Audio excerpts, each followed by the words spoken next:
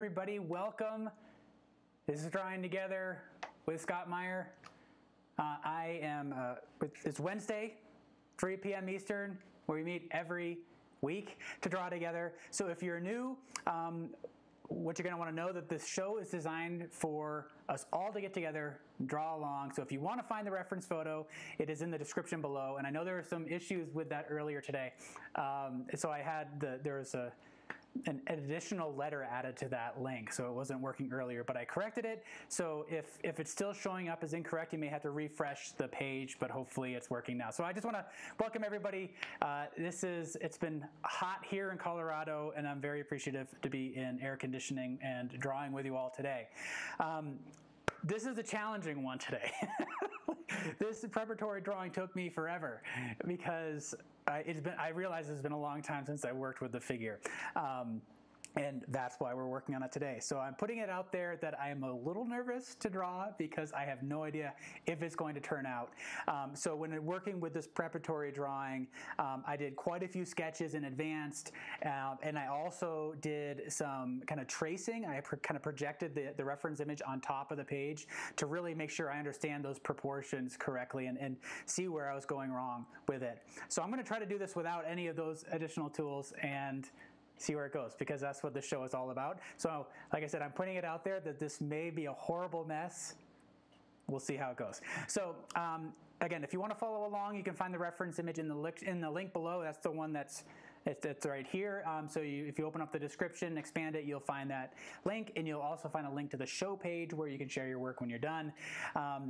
I am very excited again to see everybody here, so many familiar names. This is episode 98, so we are coming up on our 100th episode, and we've been talking here at Artist Network about doing something special for that. And so kind of launching on the 100th episode into some fun things for the month of July, geared towards kind of celebrating this 100th episode and focusing on drawing. So, okay. Materials. Here's what we're working on today. I have the link to the materials, a list of the materials can be found in the description below. So this is Stonehenge Pearl Gray. It's a fairly light colored, light tone in terms of the toned paper, but it does have a tone to it. It's a little warm, and looking at your screen right now, it may just look like my camera is not exposed properly, but it is a toned paper. If I take a sheet of white paper on top, you can see exactly how much darker it actually is. So give you a sense of where we're starting from. So this isn't necessarily about working on toned paper. I just chose to do that so that I can work both additively and subtractively, which you'll see as we go along. So if that's all confusing to you, that'll make sense. For the drawing materials, I chose to work in graphite today. So I have a 3B and a 6B, a little bit darker than what you might want to work with, but I kind of push things a little bit darker in the value range so that it shows up better on camera here. I also have this Nero Cretacolor kind of black drawing pencil, so if I really need to boost that contrast up a little bit, I can do that. Because I'm working on the toned paper, I want to bring out some of the highlights, so I'll be using this General's Charcoal White. And you can see that these pencils are really starting to get down to the nubs. I've been using these a lot, so I'm excited to get a new set soon. For the erasers, I have just my Derwent rubber eraser. I have carved down into the sharp point so I can get in there in the details, plus my Kneaded eraser. And I forgot I need my trusty blending stump, so I've got that right here. So a blending stump that I can use to kind of smooth things out and control some of those details. All right. Yeah, Mad Moments Go mentioning Degas. Yeah, that's exactly, it's hard to look at a dancer like this and not think about Degas. So of course that's kind of running through my mind as well as it is, I'm sure, yours. And I'm going to try to be channeling that a little bit. In particular, one of the things that Degas is masterful at is the line work, and we talk about that a lot in the series, the difference between using line in your contour versus shape. So we'll explore that for this drawing as well. I want to kind of get going here because I know we have a lot to get through, but while I'm working here, we'll try to describe a little bit of what the challenges are. Now, even though I'm working with the toned paper, I want to drop the value down even more. So I'm just using the side of the pencil and this overhand grip to tone the page, giving me a little bit more to work with in terms of that value range. And so this may be something that you would like to do as well. I don't know as if this is really a necessary step, but it's just where my head's at today. In part because I kind of need to get my head in the game. I'm a little scattered today. And I know I say that a lot, actually, but a little scattered. And so that's kind of the role that drawing is playing for me now, is to help bring things into focus, kind of slow my brain down a little bit, and just kind of be here in this moment drawing. And so toning the page kind of serves both the actual drawing as well as my mind. It's just kind of getting me loosened up, warming up. So this is the 3B, and you can see that I've taken a razor blade to carve back some of the wood to expose more of the core. And as you're building up that tone, if you hold your pencil far back like this, it's a little bit more gentle on the surface, and you're not with this overhand grip, because I'm using the side of the pencil, all of those marks are floating on the surface. I'm not creating embossed lines that I might have to contend with later. Now, one of the things that can be helpful is to allow that pencil to roll in your fingers as you're building up these layers. Change the direction of your marks, kind of work all over. If you see kind of a dark and light areas forming, try to target the light areas, maybe kind of tighten up the marks and fill those in a little bit, and that helps to create an even tone. This isn't necessarily about creating an even tone, it's just about setting the stage for an answer here. So let's see. I forgot to mention questions. So if you do have any questions, feel free to throw them out in the chat. I'll do my best to answer them. Other people viewing, I encourage you to answer them as you'd like to as well, because I like to hear or read people's comments here. So let's see. If you type them in all caps, it's a little bit easier for me to see. It may look like you're yelling, but it's really for my benefit. It helps. And if I do miss a question and you really want me to answer, feel free to type it again. Sometimes I just miss them, and I really do my best to answer every question. Now, I also need my paper towel here. So I've got a paper towel, kind of a well-used one, that I'm just going to kind of wipe things down.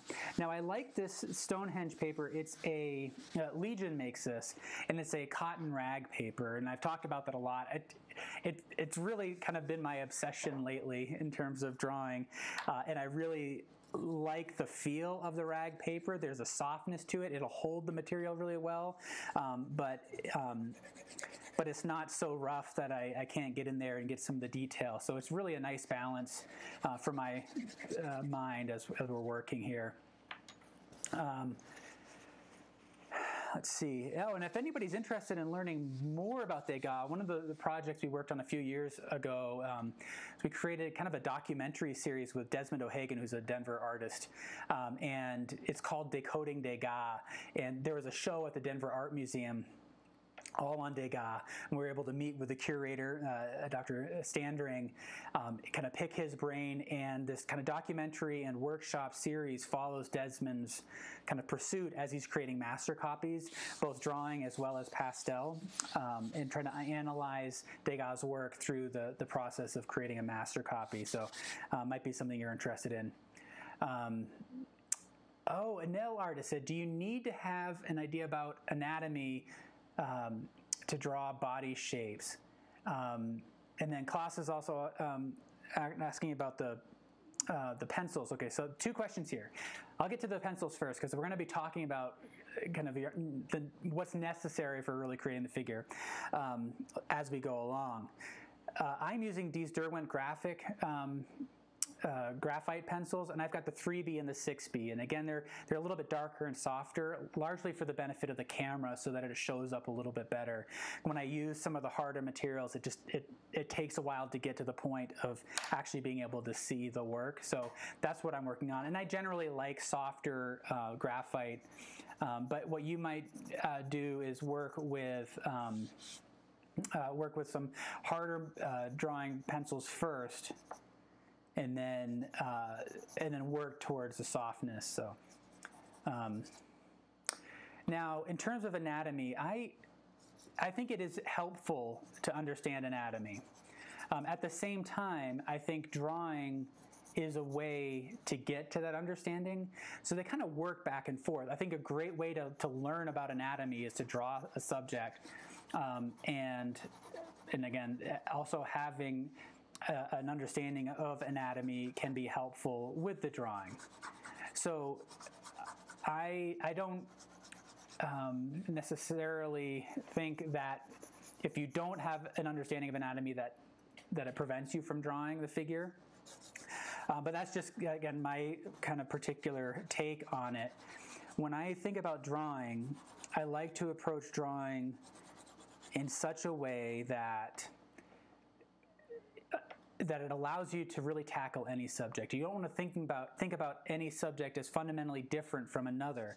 Drawing for me is about a set of decisions that we make in a relationship between ourselves and the subject.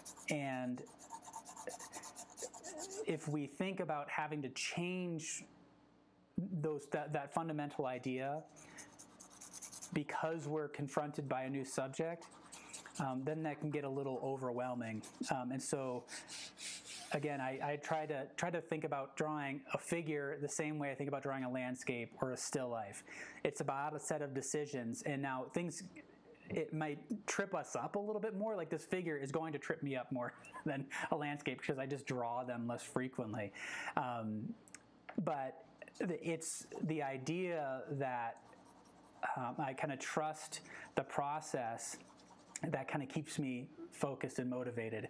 If I think about it being drawing this figure as being different from something else, then it sends me down this rabbit hole of self-doubt that I try to ignore. So at least that's my take on it.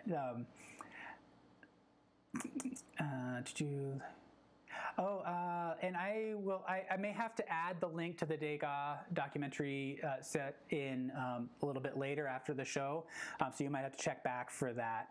It's called Decoding Degas, and it's on Artist Network, but you may have to be a member in order to access it or to purchase it. But you can find, I know we have the previews for it in our on our YouTube channel. Okay.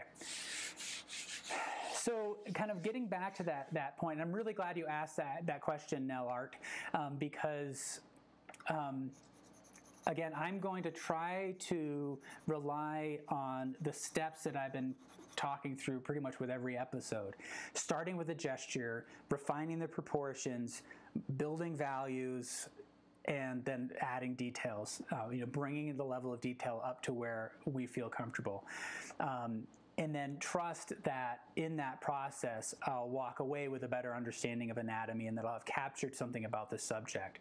So part of the whole drawing process here is about solving this puzzle, the problem that this dancer presents. And so as using the drawing process, we better understand the subject. So that's kind of the goal for it. Thomas is asking, how is the Legion rag paper different from the Strathmore toned gray paper? The Strathmore, I don't believe, is a rag paper. This is a cotton rag paper. But in terms of the feel, they are somewhat similar. This is a little bit heavier, and there's a bit more tooth to it. It's kind of hard to describe. Because I think both will hold the material well, and I used the Strathmore a lot, as you can see. If you look in the past episodes, I've used that a lot. But the quality of the rag paper is such that, again, there's kind of a softness to it. There's kind of a bit of a grain, but it's not kind of an imprinted texture that you might get with some charcoal papers. So it's just got, like I said, a little bit more tooth to it, but but again, I wanted to kind of try to describe that tooth a little bit. It's you can kind of feel the rag quality is kind of the way I can kind of describe it, whereas the Strathmore paper is a little bit more smooth overall, even though it does hold the material pretty well. So hopefully that makes sense. All right, so the thing that comes to mind now is that we talk a lot about in the series the difference between line and shape, and we often will build our subjects using shape as a priority, but I might switch to thinking about line for this. It just kind of calls to that, and I know going into it that I really want to work on creating really delicate and fine lines the way Degas did. So this is where I feel I'm a little bit out of my element because I'm less practiced in this approach, so let's see where we go. I first want to kind of establish the gesture. And if you've been following this for a while, you know that what a gesture is an initial stab at kind of representing the subject. We're just kind of reacting to it. We're getting marks on the page very loosely, very quickly, kind of reacting to the subject, but we're not putting a whole lot of thought into the proportions or anything at this point. We just need information on the page because we know that with more information on the page, we can make specific decisions about the proportion. And I want to make sure first that everything is going to fit on the page. So right now I'm actually drawing using that small thumbnail, that image that's right below me. And I'm looking at this overhead projection. I'm seeing them side by side, and that's what I'm working from. I have the larger display here on my left where I can see a big version of the reference, but I'm using the small one. If you squint your eyes, it can be helpful as well to simplify the subject. Right away, as I start to block in say here's the dress, I recognize that there's not enough space for me to fit fit everything. So that's the other role that a gesture plays, is that it allows you to kind of visualize how everything is going to fit on the page before you commit to anything final. Because if I had gone into it, kind of finishing a spot first, and then kind of moving down to another part, etc. Keep going. If I were to kind of finish as I go, there's a good chance that it's not going to fit properly. So at this stage, I just kind of encourage you to find your own path through the subject. You may be thinking about the gesture a little bit differently than I am. I'm thinking about the axis for these legs, the basic angles, the basic forms, and again, I'm kind of treating them as lines, as contour lines. And one of the roles that a gesture plays in your work is it's helping you to orient yourself to the subject a little bit and to think ahead about what's going to trip you up. So as I'm doing this, I'm trying to take mental note of some of the fine details that are going to give me trouble later on.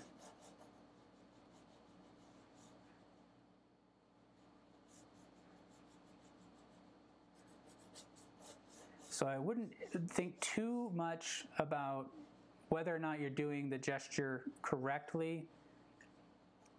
Again, it's just about getting information on the page. And so this is a combination of thinking about the contour. So here we're thinking about that, say the contour of kind of the abdomen and the chest area, and then an axis for that general angle of the arm. And you may be thinking purely about contour.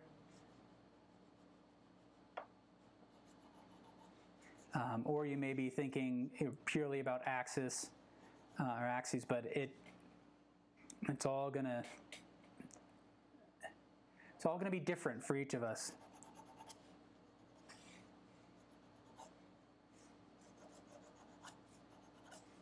So I'm using an overhand grip like this, so you can see how far back I'm holding the pencil, and that allows me to keep a light pressure because I want to be able to erase these marks easily. All right, so I'm fairly confident that everything is going to fit. So now at this point, what I can do is essentially set my parameters. So if I've got this bottom line indicating where this lowest foot is going to be, this line up here representing the top of the hand, everything needs to fit between there. So now I've set my parameters and I know everything's going to fit, and I may need to adjust proportions within that. I think this is probably enough for my gesture now, and I can start to refine some of those proportions. One of the things that can be really helpful is to, as you're going through these gestures, is to start to observe intersections, because those can become really key in terms of controlling those proportions. You can see where the arm on the right side of the photo intersects with the edge of the dress. You can see where the abdomen intersects with this edge of the dress, where this leg intersects here, where they cross one another, where the two legs cross one another. You can then also be thinking about plumb lines, so trying to connect the upper arm to this lower foot to observe that relationship. And we're going to solve those problems as we go through, and we'll probably continue to make those adjustments. Again, this is all about, in our minds, basically what we're doing is laying out all of these decisions and that we're going to be tackling throughout the drawing. Let's see.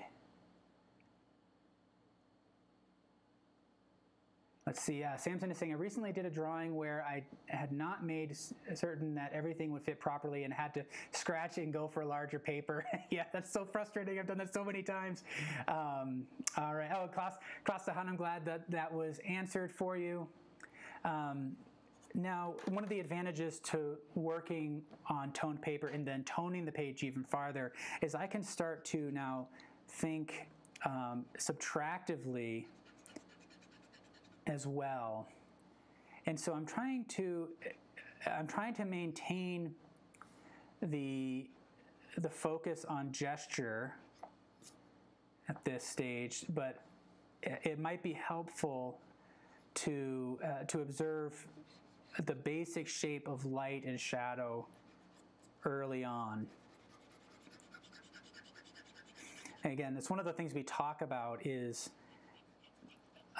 in the series is how there comes a shift in your mind when the lines on the page go from being two-dimensional marks on the surface of the page to it becoming a three-dimensional object in your mind. And when you see it as a three-dimensional object, sometimes the proportions, the perspective, things like that all kind of click into place.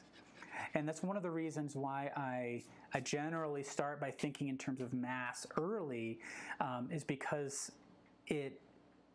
we understand the three-dimensional forms a little bit differently than when as lines. So as I'm going through this now, I'm intentionally trying to minimize the line now to see if it reveals anything about the form and the proportions of the subject. And all of this is going to be kind of adjusted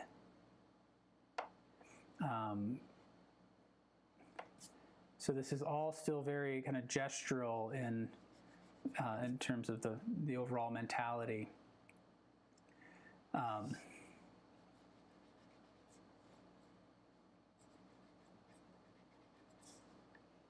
Okay.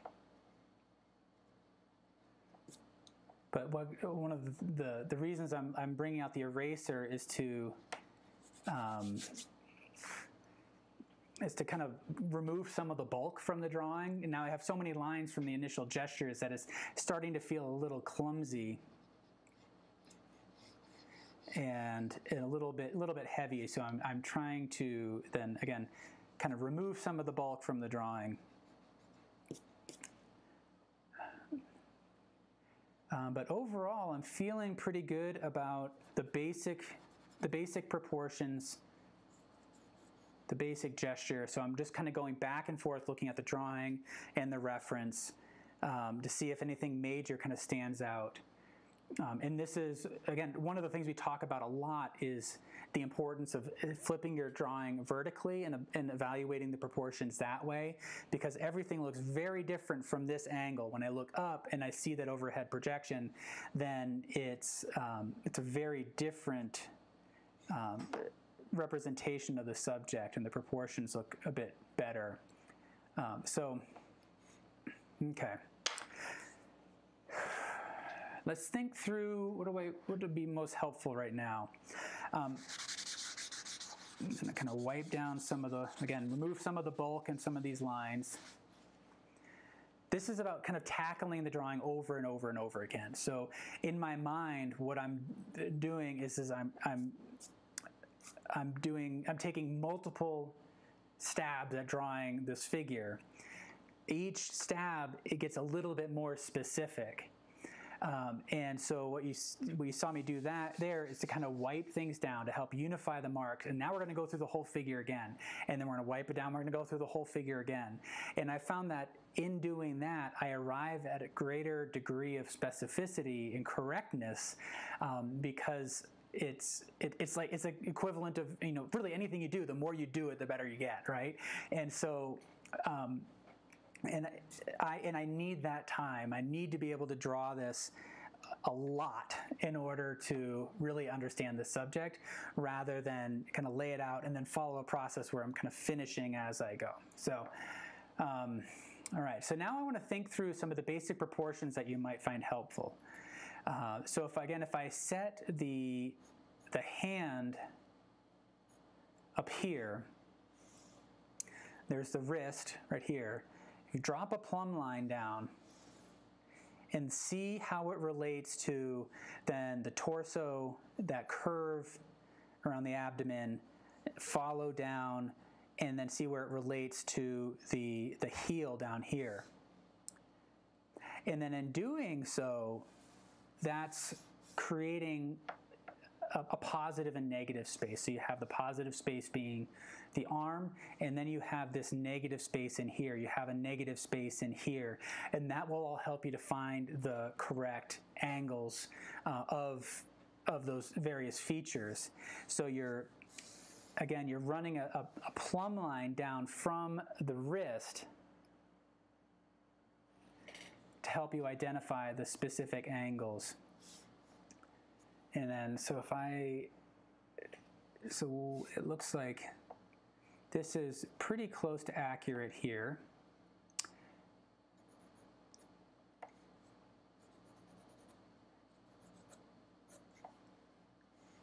So I'm using some angle sighting here now. So what angle sighting is I'm looking at the form, breaking it down into a sequence of general angles, and you can carry those observations from the reference to the drawing. So if you close one eye, hold your pencil up to the specific angle that you're targeting. In this case, is this section of the lower abdomen. Carry it over, place it directly on top of the drawing. It'll help you to kind of lock in some of those proportions and those angles. And I find this really key to correcting and like false perceptions and assumptions about the subject. So what I mean by that is, looking at this arm, there's such a strong verticality to it. It's going straight up, but it's not perfectly vertical. There is an angle to it. And so there can be some tension between that initial impulse and that initial reaction to the subject and what it's actually doing. And so using angle sighting, using plumb lines, things like that, helps to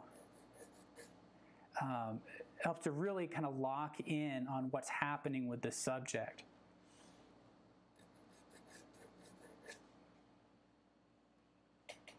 Hopefully that makes sense.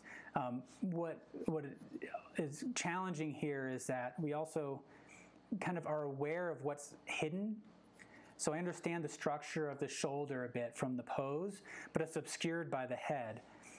And so I want to make sure that I get that correct angle between the shoulders that's kind of obscured.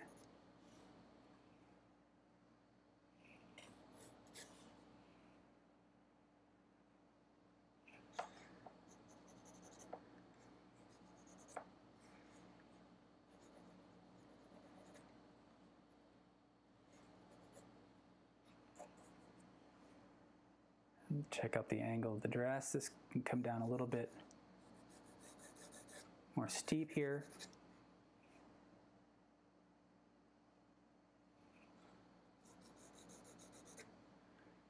And allow these lines to really kind of overlap. I almost think about them as being kind of on rails, right?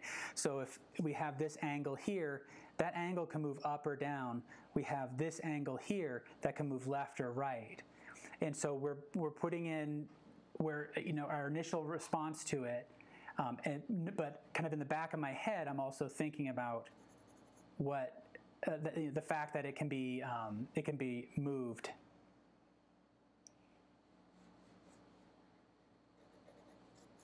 So I'm going to find the central axis to that abdomen. You know, she's really kind of arching her back. And I'm kind of starting from the inside, working out in a way, and more from the center now. You know, I've kind of given myself enough information with the hand here to help orient myself. But now that I'm starting here, I'm going to work my way back out and start to adjust from there. And that you might find that helpful as well, is to think about these as kind of inside-out drawings, starting from the inside, working your way out to the edges, rather than starting with the edges and then working your way in. Brent does art. I recommend Sakura Sumo Grip Erasers. They work great with graphite, charcoal, and colored pencil. Awesome, thank you. Yeah, I should try those out. I know Sakura is a good company. Oh, Marie, I really like that comment that you have. Your process of adding and subtracting reminds me of hand building in ceramics. I'm so glad you mentioned that, because that is very much how I think about it. And it's, you know, nothing, you know, particularly unique. There are a lot of artists who think that way. But I like to think about every mark I make on the page as being movable, as being flexible, malleable. It is a very tactile and kind of sculptural process in a way. And one way I like to think about it is almost like making marks in sand that you can kind of move around, rather than them being kind of permanent. And we often can kind of fall into the trap of being precious with our marks, especially too early. And it makes sense, because it's a very good feeling when you make a mark that you love. But that preciousness can sometimes be inhibiting. All right, so now I'm working down. I'm fairly happy with what's happening in here for now. And I'm evaluating the overall gesture. Does it have movement, energy to it? Because I want to make sure that there is some kind of life to the drawing. And so far, I'm feeling pretty good about it. You may choose to actually kind of amplify, exaggerate some of those proportions, to really kind of accentuate some of that movement.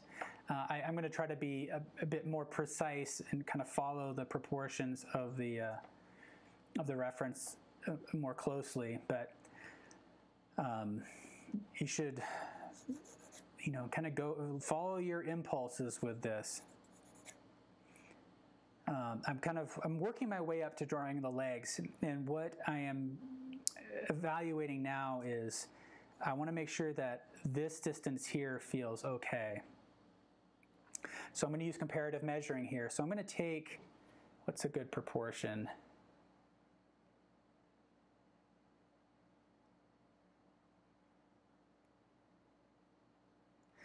All right, so there's this very subtle seam here, and then her chin. I'm going to take this height here and compare it to then the distance from there to the bottom of the dress, and see how they relate. So this distance here, if this is her chin,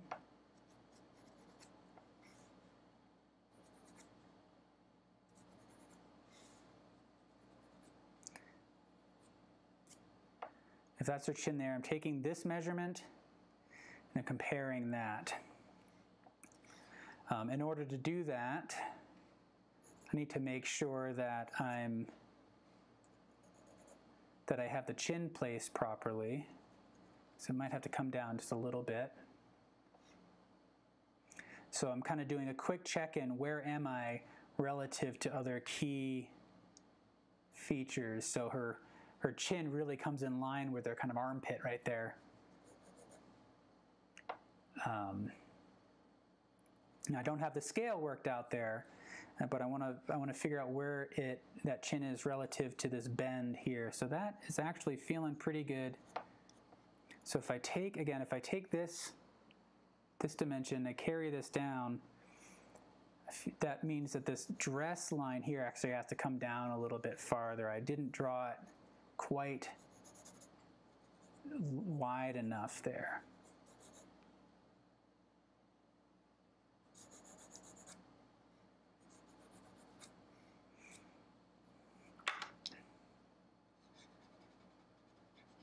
I'm just going to clean this up a little bit so I can see a little bit more of this form.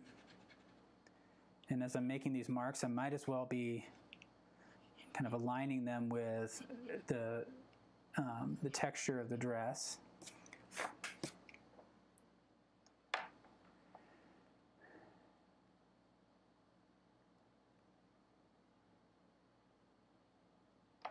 Let's see.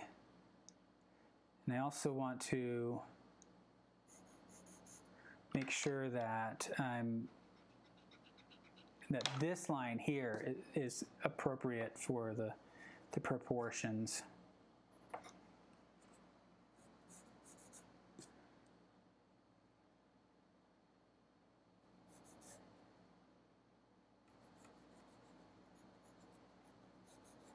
And I think, yeah, this needs to come up a little bit, so that's going to affect things. So if I take this proportion again, come down, that's a bit more accurate. Now this is all going to be very general down in here, but it gives me enough that I can start to place that leg. Because there's so much being obscured here, we have to kind of use our imagination to see how things kind of fit together. One of the things that comes to mind is how this leg here becomes an extension of this angle here, and that curve that really kind of anchors the pose, and you can kind of see how this becomes really one mark, one motion. And so I want to be thinking both about the details and how they fit together as a whole. So right now I'm prioritizing the whole proportion, and then we'll get into the details. Because if I don't get the whole kind of form figured out, then those details will not fit properly. And and again, anybody can call out anything that's wrong here. I saw some great comments by class. Thank you for those. And anybody who's new, this show is really all about sharing ideas and observations. So feel free to share what's happening in your own drawing. See anything in mine that could use some adjustment. That can be helpful as well. Okay, kind of back to this. I'm kind of jumping all around. What's happening though is that this is the problem I'm trying to solve. I need a little bit more information in other parts of the drawings in order to solve some of these problems. So for example, I need to make sure that the hand is placed generally, so then I can use that as a point of reference for this foot. And in order to do that, I need to check this angle. And in order to check that, I'm comparing it to the torso. I'm comparing it to this. So everything becomes connected, and that's part of the whole drawing process. When I talked earlier about the decisions we make as artists, we make these decisions no matter what the subject. So if even if you've never drawn a figure before, if you rely on these steps and these decisions that you're making, hopefully you'll end up with something that approximates what you're observing, and it gives you a deeper appreciation for the subject. So if the hand is here, kind of the tip of the hand, and I'm not going to draw the hand, I'm just kind of reacting to the angles that I'm seeing with these little flicks. The foot here is directly below and to the left. So this becomes kind of the bottom of the foot.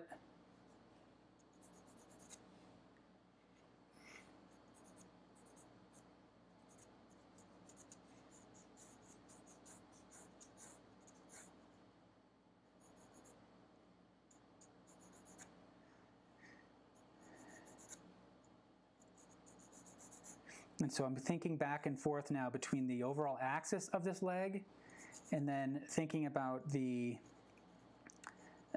contour angles as related to that. So it's both that's happening all kind of simultaneously.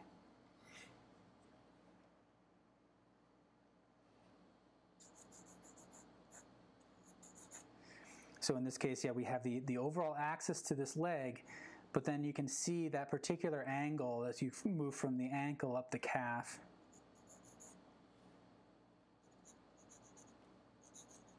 And we have this pronounced curve to the foot.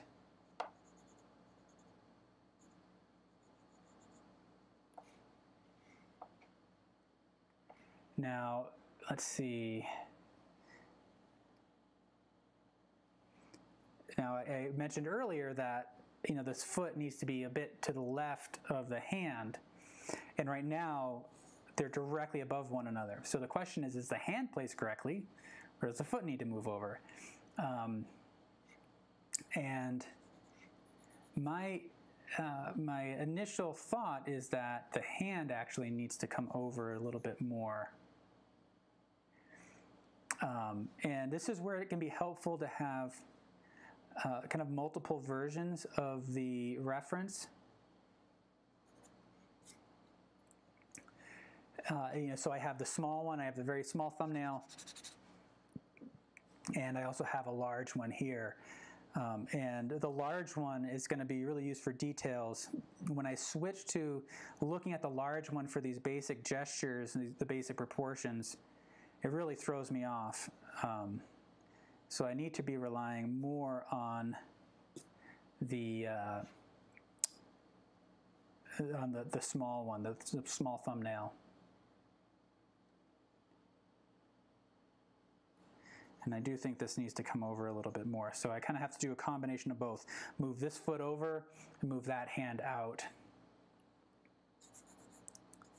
Now, kind of getting back to the thought about anatomy is I did take classes in anatomy specifically for art making purposes, so for painting and drawing. And that was many years ago, and I've remembered very little. So I don't know the names of various parts, or really the nuances of how the musculature all interacts, or the the relationship between the bone and the muscle. But once we get into all of that, to me, it kind of comes through the drawing process rather than it being in place on the outset. Not starting with that understanding, but arriving at the understanding and the discovery of the form.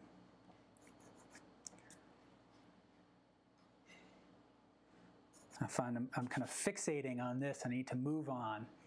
But I'm happy with the way that's feeling like it connects.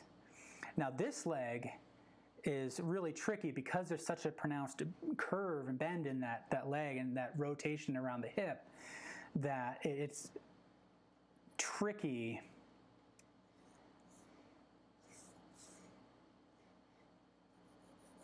So what I'm going to look at now is I want to pay attention to this overlap here, how much of that leg, the front leg overlaps the back leg. And I mentioned earlier paying attention to the intersections. So where do these lines intersect the edge of the dress, in particular relative to the upper body?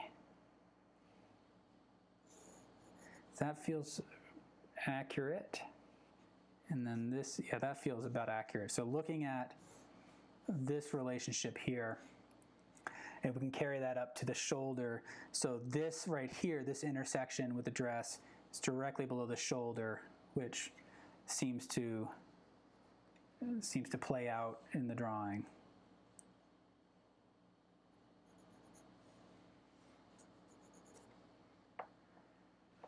So it's gradually coming together.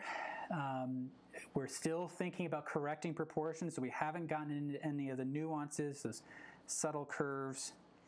As I work on this leg, I want to make sure I get that general axis correct, and that feels pretty close.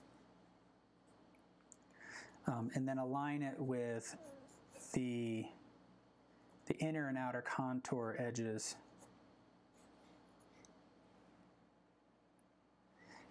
Drop a horizontal guide across here to see where this toe intersects with that foot.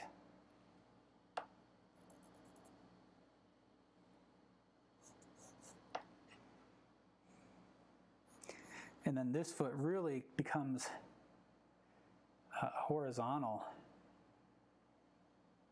kind of in my way there. There we go. Yeah, so this line here, the bottom of the foot, really becomes a horizontal mark. And then I can place the toe right below this knee here. Something seems a bit off there. That feels too long. So what do I need to do here? That angle of this, that angle here needs to be a little bit steeper. So that comes in like that. So I bring that heel in.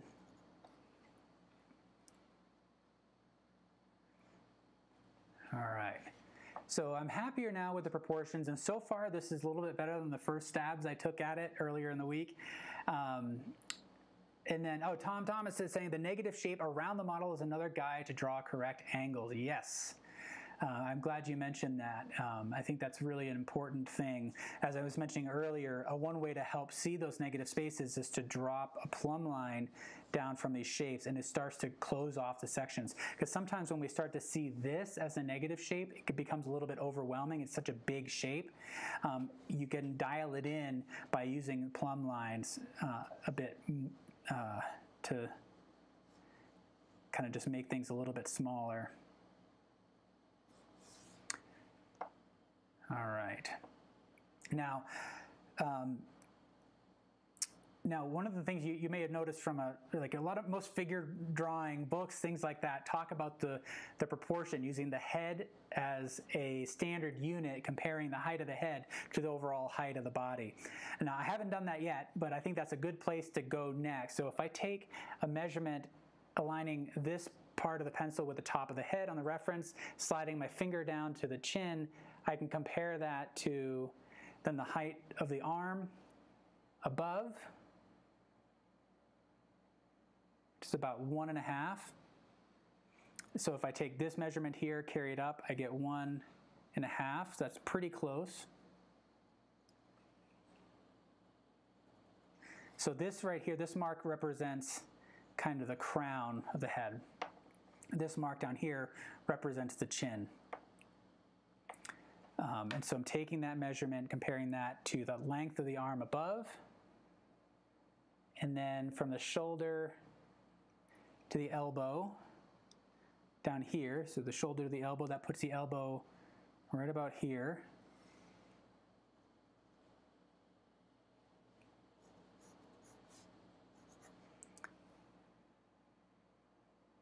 and then from the elbow down to the knuckles. So that puts the knuckles right about here.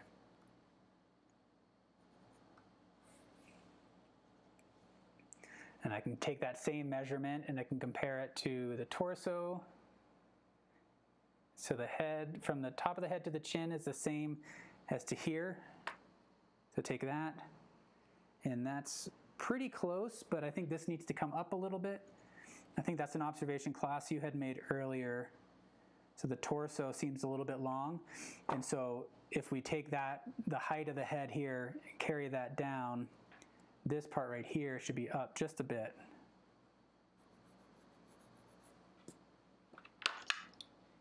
And that shortens it. And as this starts to come together, very minor adjustments can have a fairly large impact on the proportions and the way we interpret the figure.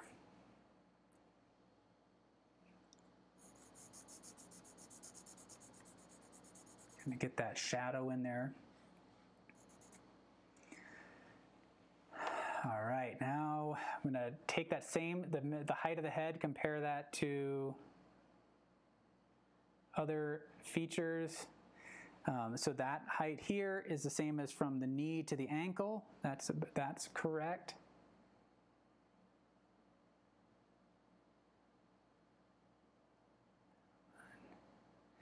And this height here, it takes 2 of those distances to equal the length of this leg here. So 1, 2.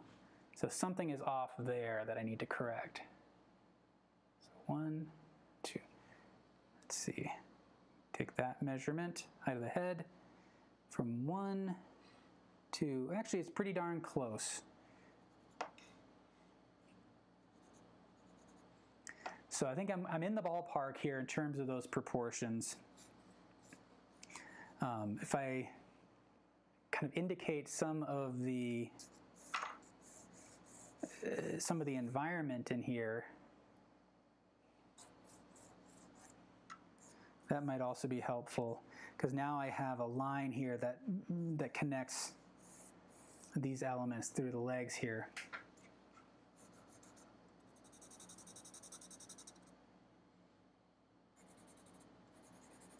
So how's everybody doing? Everybody else following along? Anybody stuck? Is this making sense? Anybody have a completely different approach? That's what this is all about. So feel free to share your own approach. I'm going to kind of minimize the background a little bit, but I want to be thinking in terms of value to some degree. To kind of darken in some of that background.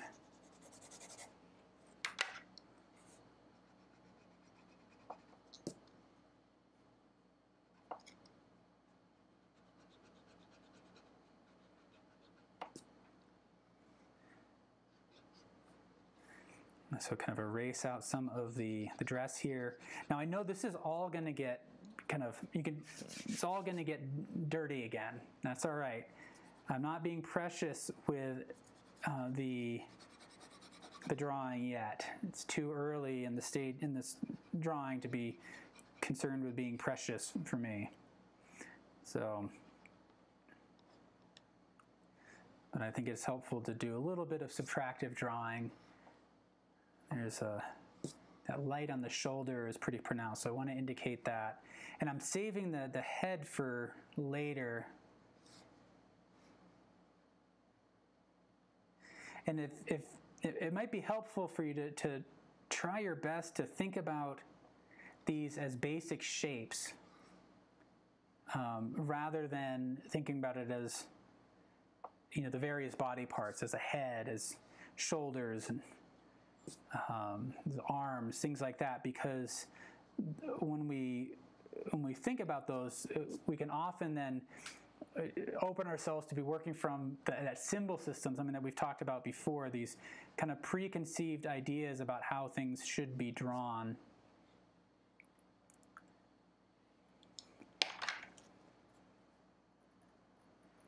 All right, how does this look? Does everybody feel like these overall proportions are working out? Anybody see something that's just wildly inaccurate?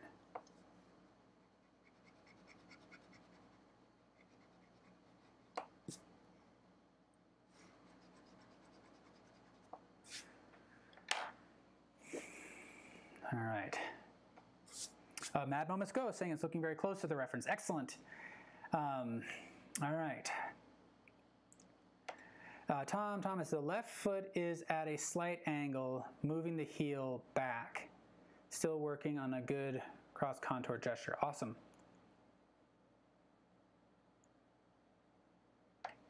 Yeah, I think this is kind of throwing me off here. I need to kind of clean this up.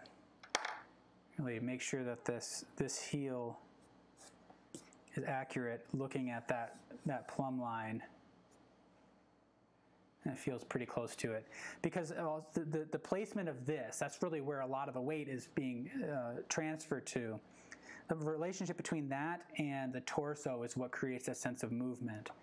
And so I do want to make sure I get that correct. So actually this might have to come over a little bit.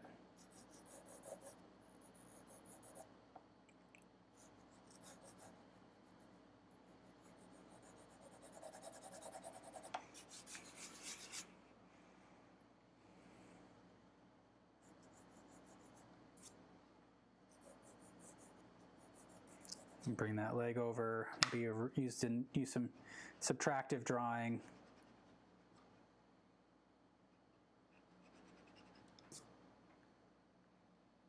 And see how that feels. There we go. Yeah, by bringing that leg over,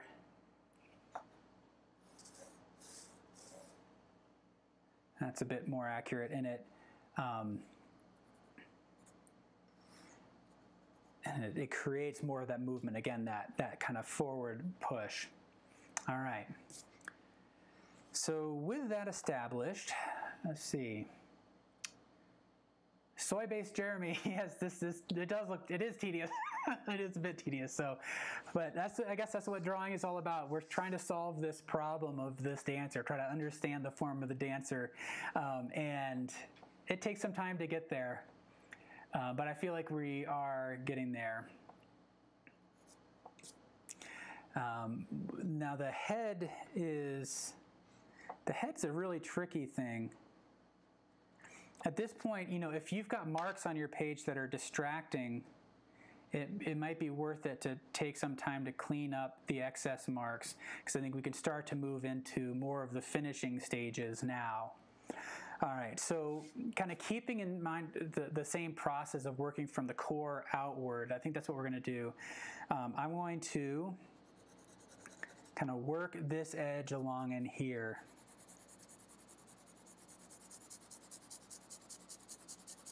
Now this is, again, toned paper, so I know I'm going to be able to pull out some of the lights.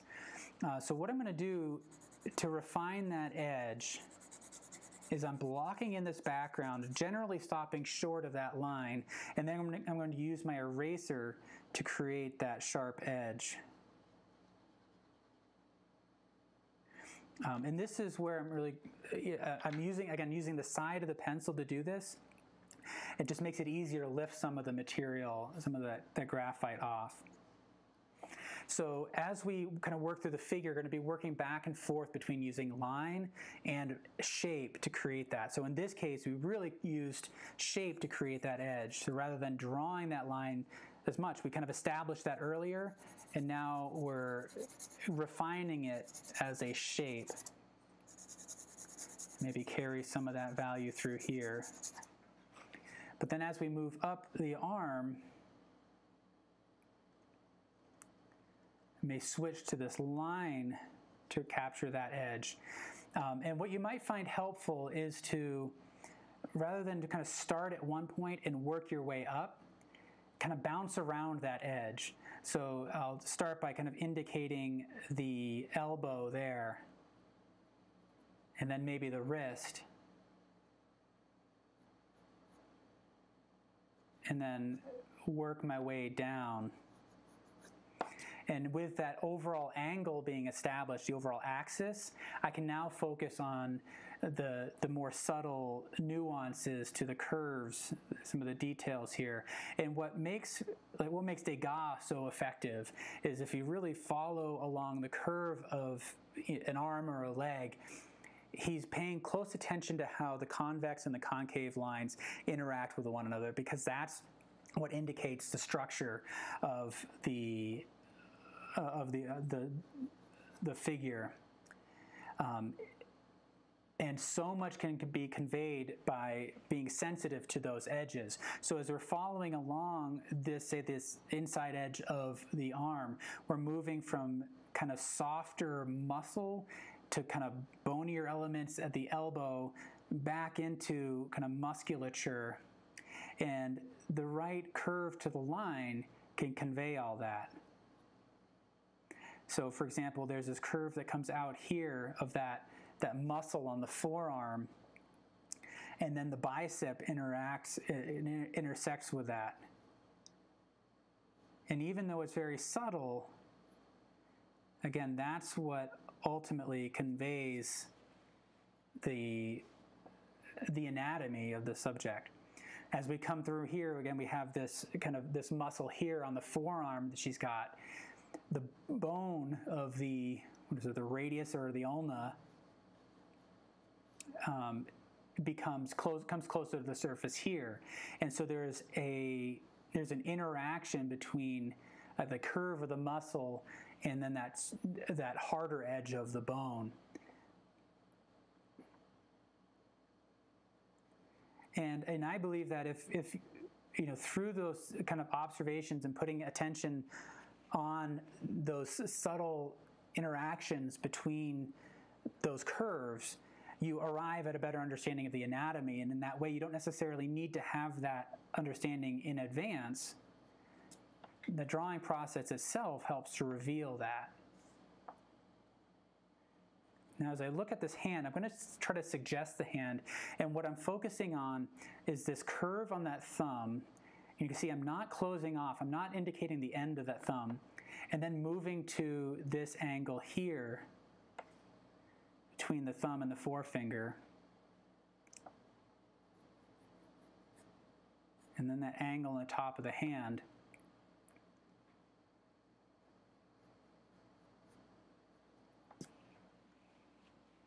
And we'll just let that hand stay as it is for now. Now I can kind of clean this up with the eraser, thinking about the shape of the light. And you can start to indicate some of the muscles there through the shape of the shadow and light. And when you're doing that, you can try to observe that line of termination. So what that is it's the point on that arm where the light transitions into shadow. And if you follow down this arm, it's not one straight line.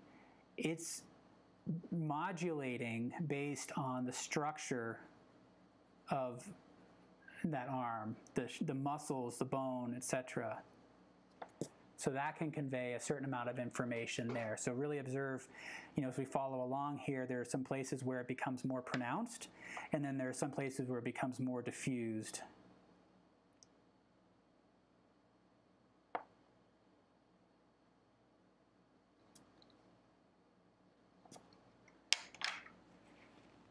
Okay.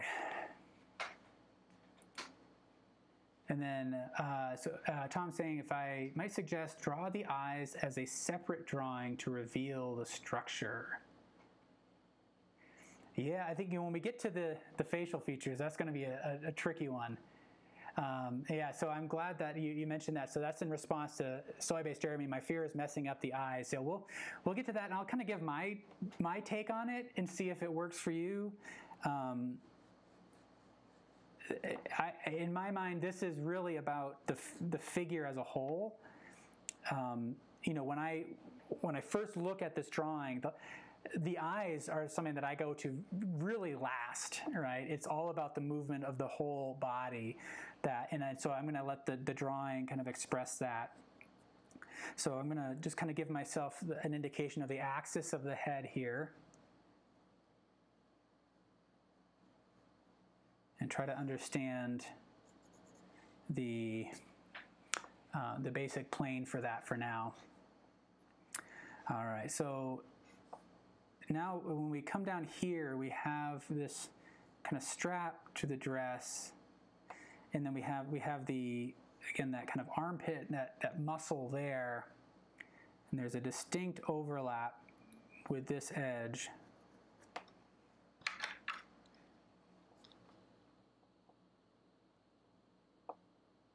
Kind of refine this a little bit. So I want to make sure that I get the basic angles correct, and then there's all these little folds and such in the dress that we can kind of capture later. Now, one thing that we want to be aware of is there's the cylindrical volume form of the torso. It's not really a cylinder, but think about it as a three-dimensional object. There's a plane here across the chest, and then it wraps around. This line here on her dress kind of wraps, it's a very complex form, so it's wrapping around the form of the figure, but it also has its own shape. And so really kind of understanding how those curves kind of fit together can be really helpful. So there's an overall angle that you want to make sure you get, but there's also kind of a subtle curve. Once you get that angle, you can start to break it down even to more precise curves.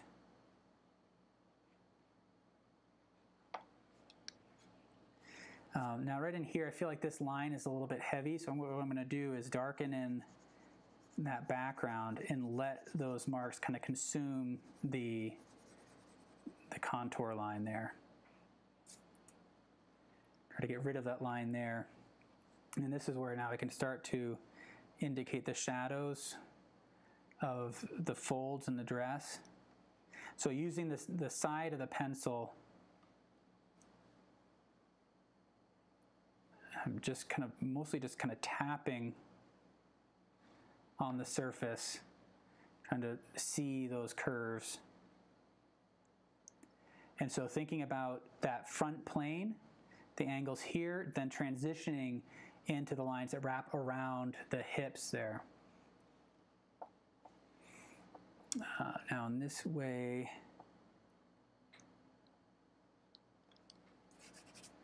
I'm going to refine this line along in here.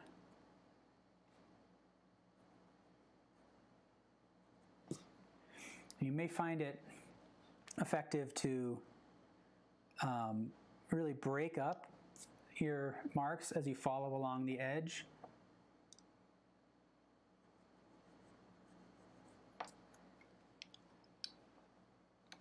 And just kind of sneak up on those lines. You can be gentle with them. I know for me, I went through this phase where I felt like I really had to be super clear and explicit with the line work. And I was losing any sense of kind of nuance or subtlety when I did that. So I'm trying to pay attention to that. Try to say as much as I can with as little as possible. All right, so as we work up here, I can kind of focus more on the structure in here. And what I'm going to do is I'm kind of focusing on the form here and then working my way out to the edge rather than from the edge inward. So there's this kind of dark shadow being cast by that armpit there. The shoulder gets bright here on the top. Let me erase that out.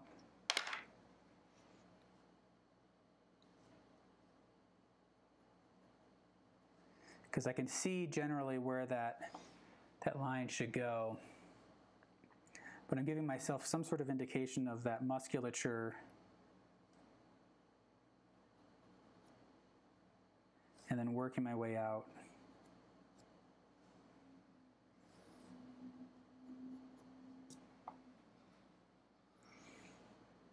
But again, I think as we get into into that musculature, you know, as I'm observing it, you can see this line here in the shoulder that transitions down into the bicep, and then there's this bit here of the back that intersects quite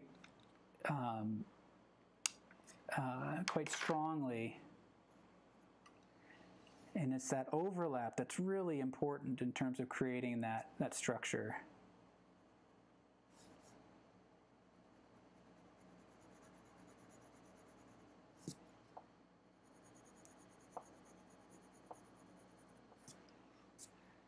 Kind of darken in there, and then kind of soften. And now I notice that as I'm starting to really look closely at the figure, I'm losing my awareness on the overall value relationships. And so what was happening here is that I could see that I had pumped up the contrast too much in that area. It needs to all be in shadow.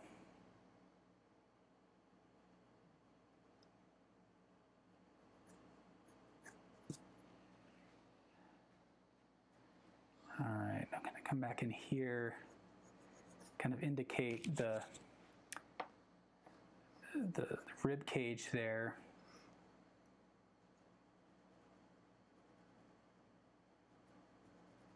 And then that shadow being cast down from the neck, indicate that. And then soy-based Jeremy, a quick tip, use an unused paintbrush to get rid of the eraser pieces, plus a kneaded eraser would help. I have my kneaded eraser. I'm just not using it. Those are good points. It's funny, I just realized that I had this in my hand, and when you pointed that out, I'm like, oh yeah, I have one. Let's see. So soy-based, you're actually doing this drawing for a friend. It's awesome. I hope you share it when you're done at Artist Network here. Now, okay, so what I need to do is I need to reconnect with that overall axis to this arm and feel like I kind of lost that bend. God, in the muscles right in here, that tricep is pretty awesome. There's such really cool detail in there. So really observe how we have the one muscle here in that shoulder moving down into the tricep, and then it becomes closer to the bone as we get down to the elbow.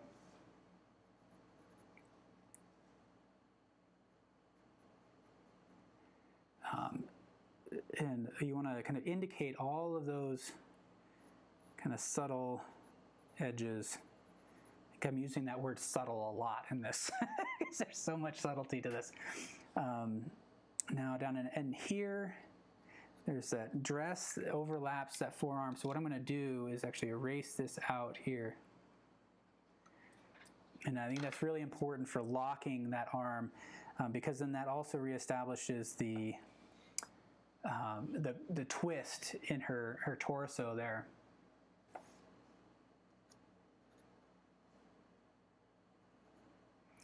So as I get to the wrist, there's you can see that bony part to her wrist. It's so small in my drawing. It's taking up such a small part of the drawing. I don't want to get too heavy with it. So I'm going to basically, arrive at that by creating a little uptick on this end and then bring the hand in right underneath it. So it's actually a broken edge, and that's intentional because I don't want that to feel too heavy. This whole edge here is all broken up. It's not one continuous line, and I think that's going to be helpful ultimately to creating a sense of movement and making it feel natural.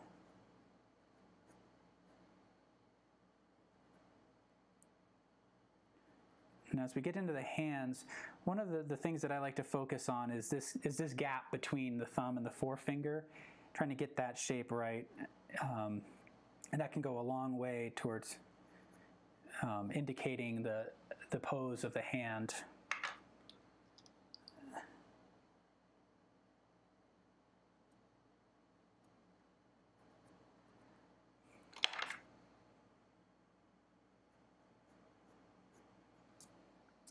So I don't know if I'm going to do much more to the hand than that.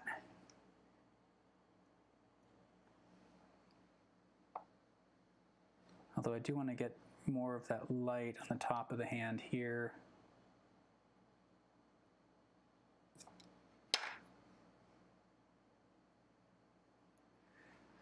I don't know, I'll come back to the hand a little bit later.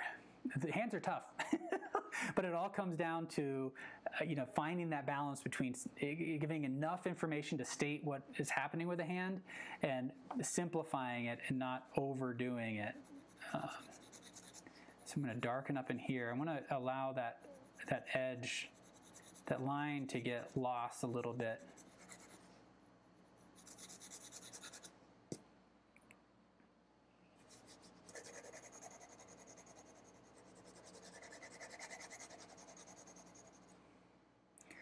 All right, so I'm feeling good about that. Overall, I think the pose is working out pretty well. I'm going to come back to the head later. I'm going to leave the edge of the dress for now and then move down to these legs here. Maria is saying, dang, this is hard. It is. My brain is shot, but it's getting there. So let's see. And then Soy-Based Jeremy, you say you prefer charcoal over graphite. I'm glad you shared that, and I'm kind of curious which one, if you can articulate why that is for us. I think I prefer charcoal over graphite as well. I switch it up in this show. So I think we did charcoal last week, and so we're doing graphite this week. And I heard from one of you that asking to kind of focus on describing how to work with compressed and vine charcoal together. And so we'll do that next week. We'll work with charcoal. But I'd be kind of curious what you all think about the two, and if you prefer one over the other, why. I find it valuable to kind of switch back and forth because I think there's sometimes something we can learn from graphite that we can apply to charcoal and vice versa. Okay, so as I'm working down this leg, again, I'm feeling pretty confident in the overall axis. There's so much happening in this leg. So we have the knee here that gets a little bit harder. There's kind of more bone coming to the surface there. We have these really amazing muscles. There's this one muscle that kind of wraps around the knee, interacting with then this muscle above it. Again, I'm not all that well trained in anatomy, so I'm just saying muscle and bone. And if I know a body part, I'll try to say it correctly, but don't hold me to any of this. But then, so this knee kind of comes in as a form a little bit on top of this, so the calf muscle kind of wraps around behind it.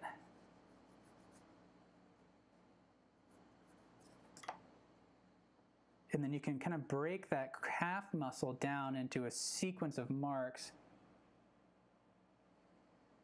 Let's see.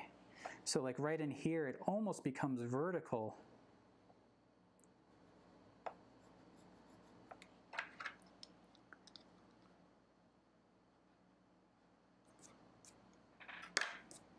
And as we move across, you can really see that line of termination. It's much more clear at the knee, around the kneecap there, because it's kind of a harder surface.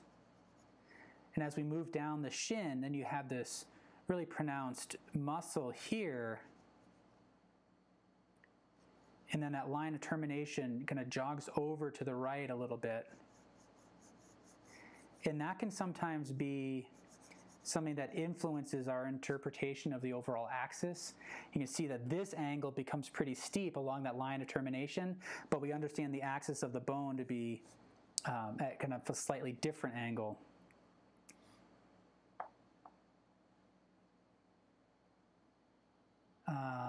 Brenda's saying lots more value or more control with graphite. And then Thomas, I love what you just said there. I feel like I'm playing whack-a-mole. I get one measurement right, but it throws off something else. That's exactly it. That's a great way of saying it. That's what makes this so hard, is that it's all about the relationships between things. So if you change one thing, it's going to have to change another. You never get used to it. But I guess that's part of the problem solving that I really enjoy about drawing.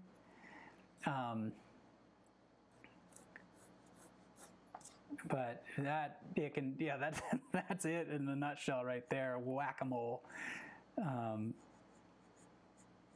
And sometimes what I'll do is I'll kind of forget to go back and check things. So I'm like, oh, this leg is too long, so I'll shorten it up, without thinking about how it might be throwing everything else off. And so I'm really glad you mentioned that. I think it's a good call for everybody to kind of remind ourselves that if you're changing something, just do a quick check and make sure that you're not affecting something else in your drawing.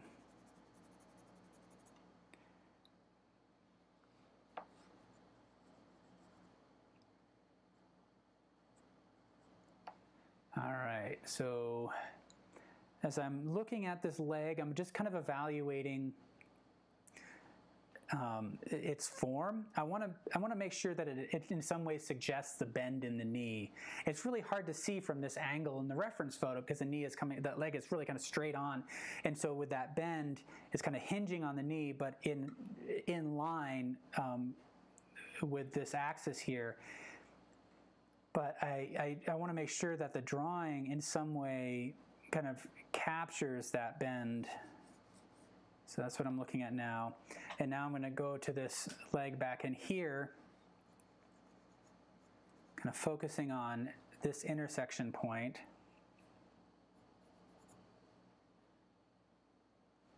And I think what I want to do is there's this really, on the reference photo, there's this beautiful light edge to this leg. And I want to get to that, I think. So I'm going to use my eraser to draw with here.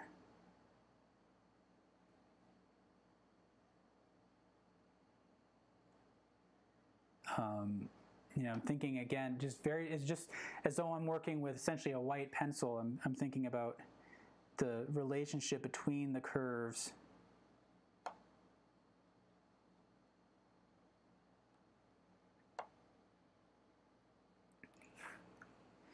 And now, as I look at the reference photo, there's some bounce light coming in on this side.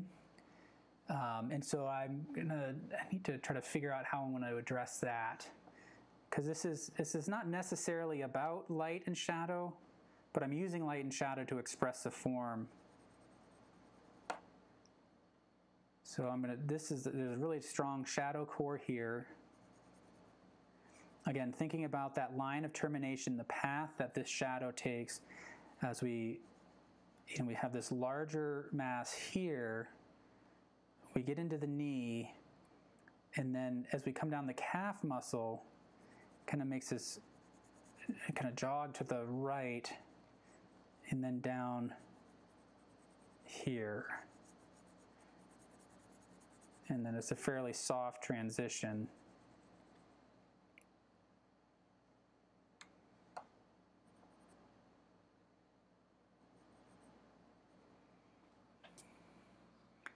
And then what I can do is I've got this edge here that right now is pretty fuzzy. So I'm going to actually start with that background here, block in some of the values, and work my way up to that edge. And I want to minimize the line. I'm doing that intentionally because I want to create a separation between this leg here that's in front and this one that's behind. Those lines are actually going to project forward.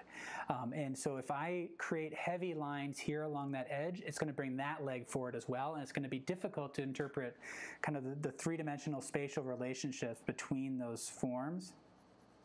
So I want to be really careful with how I approach line in this back leg. And if anything, kind of let it be more diffused than anything, because already like this right in here, this foot feels a little bit too heavy. So I think what I need to do, again, that line has become so strong that I need to get rid of that line,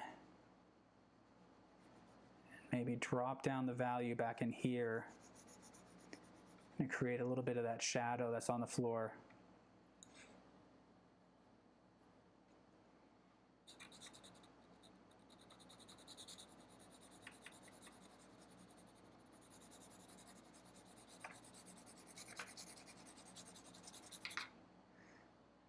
And that helps to kind of knock the contrast down a little bit.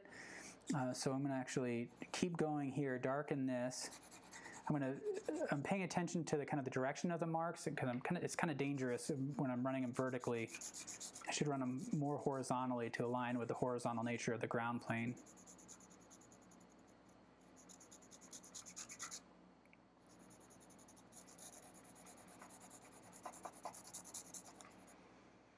But it's all what I'm trying to do is just kind of knock down that line a little bit. I'm looking at those elements there. So if I were to cover over, so you can see one of my first attempts at the drawing did not go well.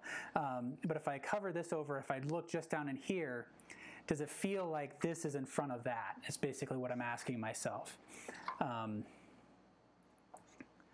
Because that's kind of important in capturing that pose. And with that, then I can come back in and I can sharpen up this edge, maybe with a little line, but just keep it very subtle.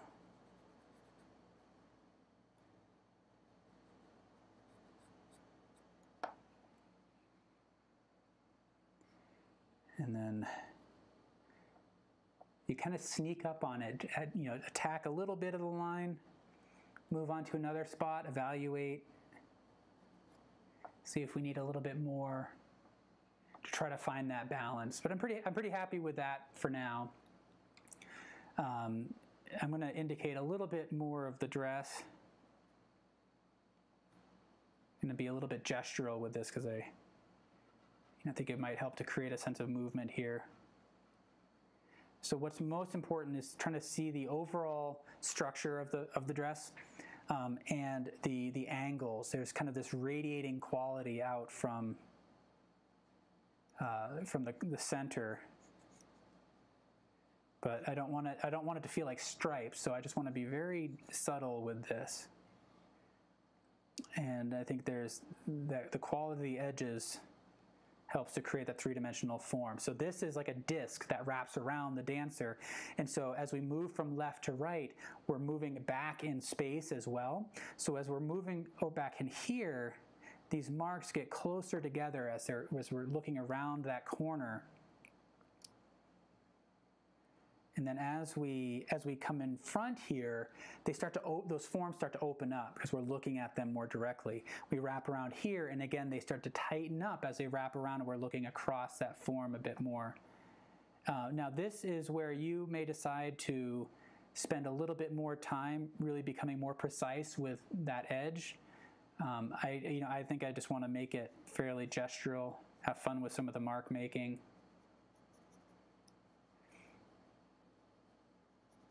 But if you hold in your mind that understanding of the way these forms tend to radiate out from the center, it can be helpful in kind of capturing that gesture. And then right in here, there's that little bit of dress that kind of pokes up there.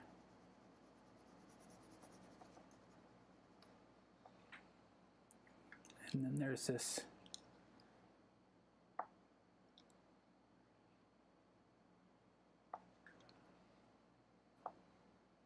I don't want to be too sharp with that because that needs to be behind. That's like that. Actually, that portion of the dress I really didn't even notice until just now. So that suggests to me that it's perhaps less important than some other elements. Now, this shadow here becomes important. As the light comes in from this angle, she's actually casting a shadow, and there's this bend right in here that is helpful for creating the structure of the dress and really allowing that arm to sink into the dress there. Okay.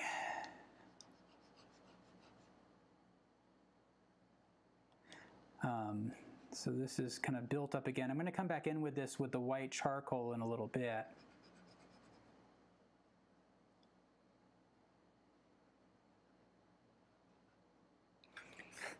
I'm going to clean that up just a touch. Now to the face. Let's see. I'm thinking about the face, and I just said now to the face, and I'm working on the foot. What the heck?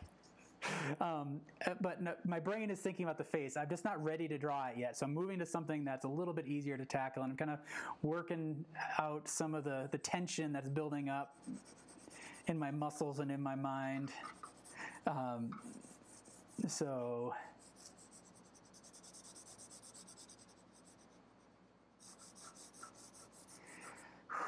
What I'm trying to do is, again, my mind is on, we're thinking about the face right now and what I want to do, but I need to just clear the head.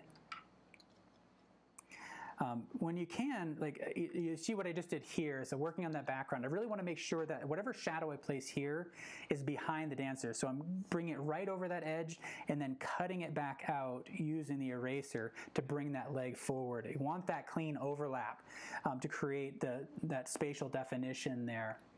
I haven't used the blending stump at all, but I'll get to that. Oh yeah, the skirt is longer over the. Adele is saying the skirt is longer over the thighs. Yeah, that's right, because there are these multiple layers here, and I was working on that inner layer, and I haven't come back to work on that outer layer. I'm glad you did that. It gives me something else to think about before I move on to the really tricky part, which is the face.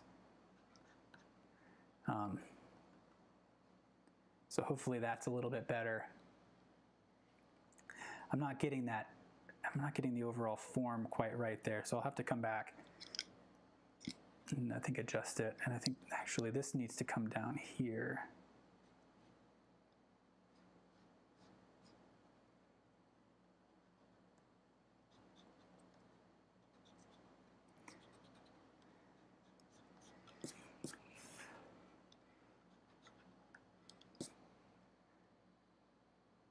All right. Thank you for that, Adele. That was a good observation that I kind of missed. Okay. I mean it for real. I'm going to work on the face now. So, all right. Thank you, Tom, for the comments.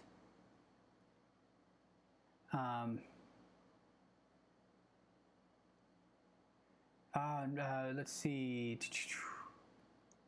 I'm just seeing some of the all caps stuff looks like some comments, so I just want to make sure I'm not missing any questions. Oh, and then Brent Desart, are you going to use a carbon pencil for your darker values? I may come in a little bit later to kind of pull out more definition on the lines using that carbon pencil. What am I still in the 3B? All right, so what do I want to do here? I've kind of established that axis, but that's kind of clumsy. I'm actually going to switch to the blending stump for now.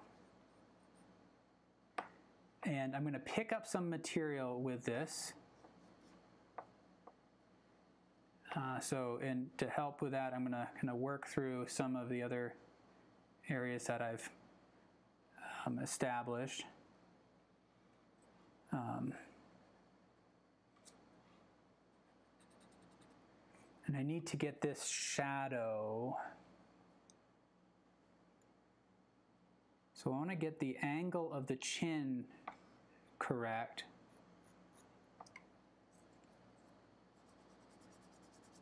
This is just there's too much bulk in that part of the drawing. I'm going to thin that out a little bit, and I want to get that shadow here. But I don't want it to be a line, so I'm going to visualize that path and then try to create these hatch marks that follow along that path right there. And that starts to create that three-dimensional quality of the head. So I'm kind of building the structure kind of leading up to the head. And I'm going to kind of arrive at the features later.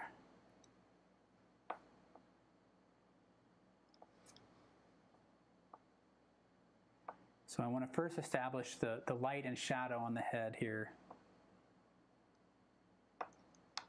I'm going to go back to this blending stump as I can pick up kind of some of that material. Need a little bit more, because then I think I'm going to capture the features using the blending stump.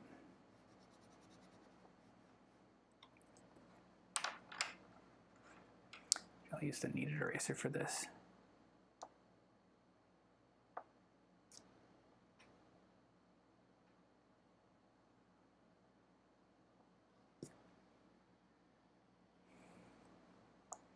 I love this definition here on that shoulder. It's really a cool thing to see. What's hard about that is that the things that are most interesting tend to overstate in the drawing, and so I need to just make sure I'm sensitive to that and subtle. There's this nice little shadow right under here on the arm, on the wrist there. I'm still thinking about the head, right? But I recognize that I need to have a little bit more material on my blending stump. So I'm taking this time to contribute to the form of the drawing while loading this blending stump with material.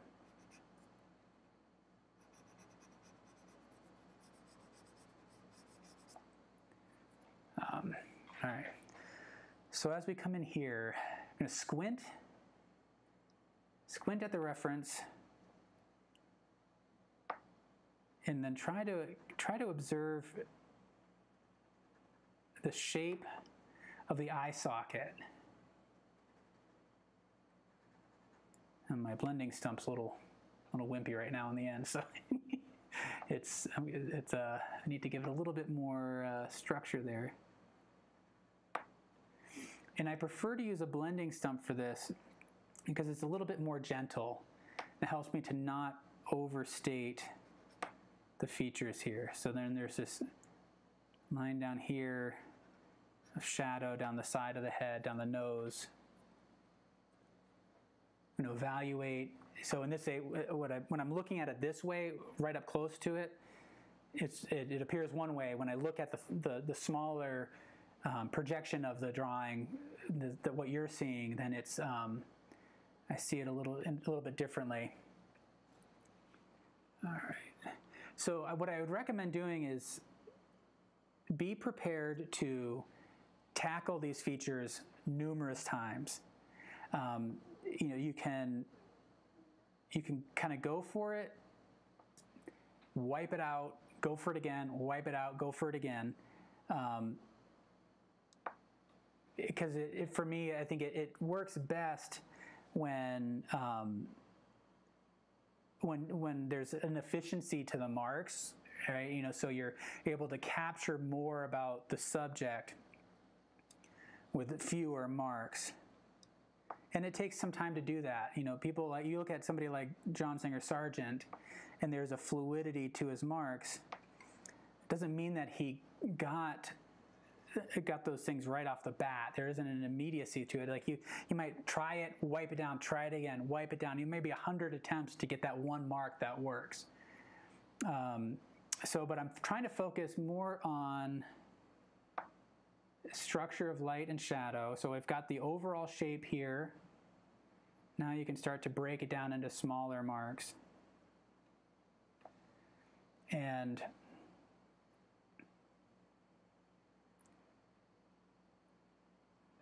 then step back and evaluate, see how does it read.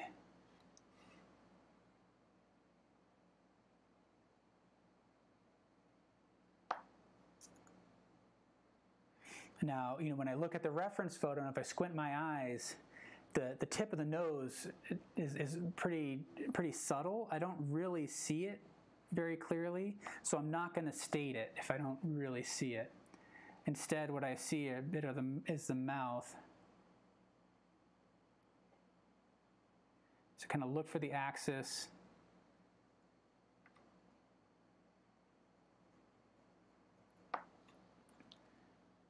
And try to sneak up on it. I think what I need to do is to sharpen up this shadow just a little bit more. I think that's ultimately the most important thing, is getting that shadow shape under the chin.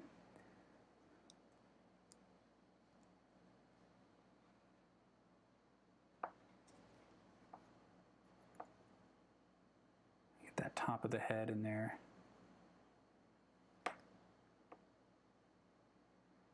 And then there's the hairline here, which is really tricky. So try to think about it as an abstract shape,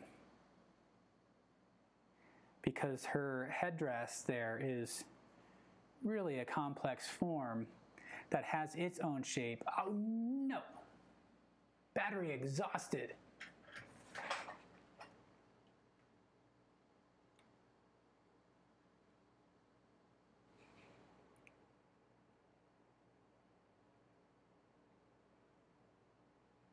This may be it, folks. I think my battery's dead, even though it's plugged in. Let's see.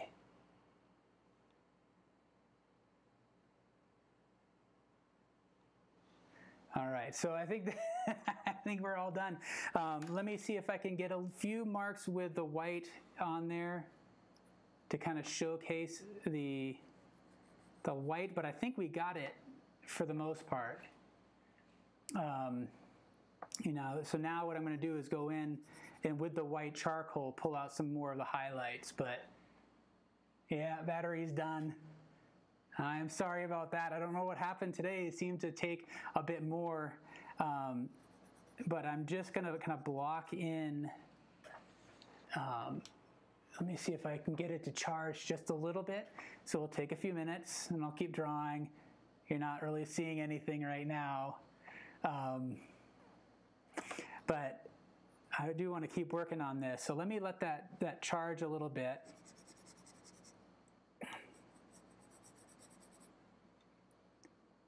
And hopefully this has been helpful to get things started. I'm glad we got through as much as we did on this drawing.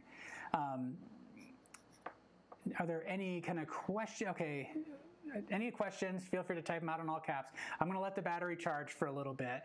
So if anybody's coming on right now, they're wondering what the heck is going on. Let's see.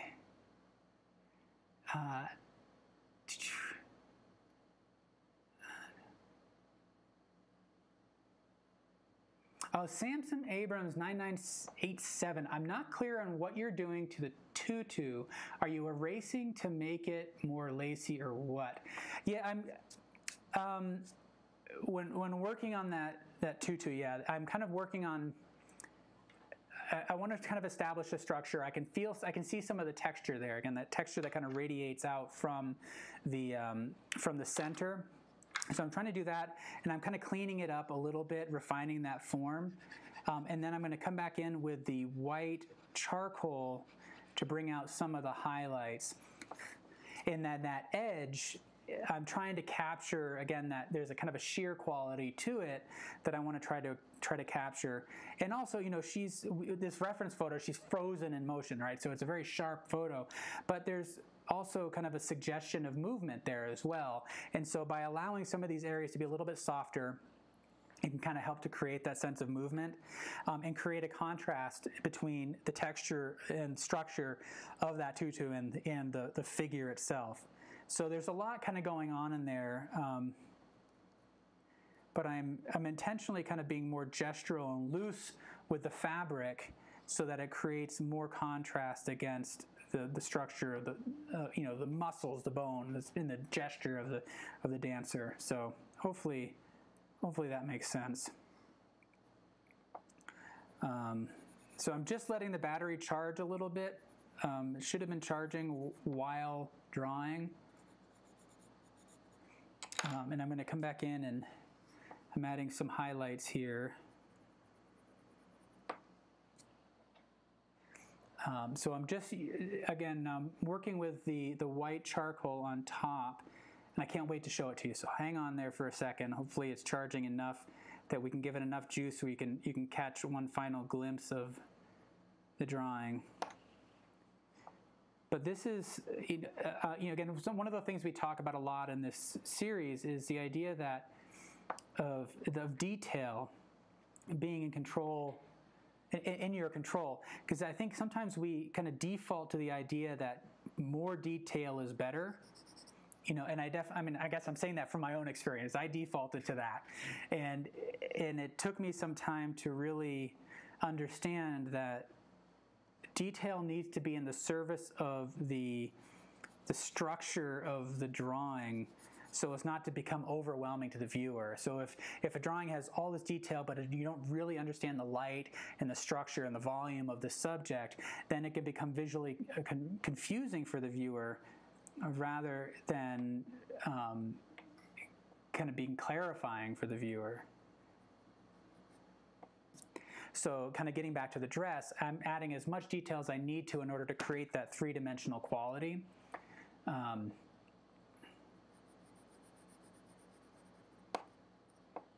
I'm just kind of going through, I'm adding some of the light to that upper arm.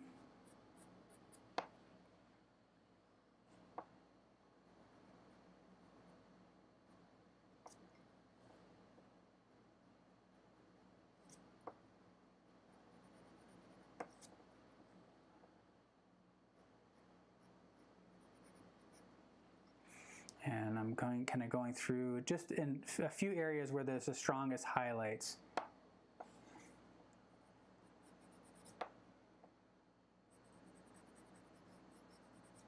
And I'm hoping that it's going to charge enough, just again to see the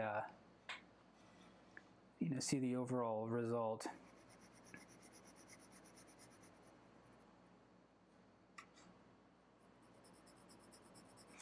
So in going back to that, like erasing out on the tutu, part of what I'm doing too is anticipating where I'm going to be adding the white and lifting off some of the graphite. You can mix the two together. It creates kind of a bluish quality, and but that may not be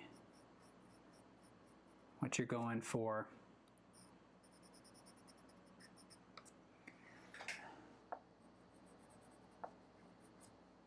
All right, let's see if it's been charged enough.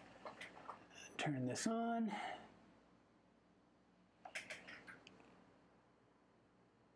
There we go. There we have it. So I think, like I said, I think this is probably enough to get me through. I don't think we're going to get more than a minute or so of this battery.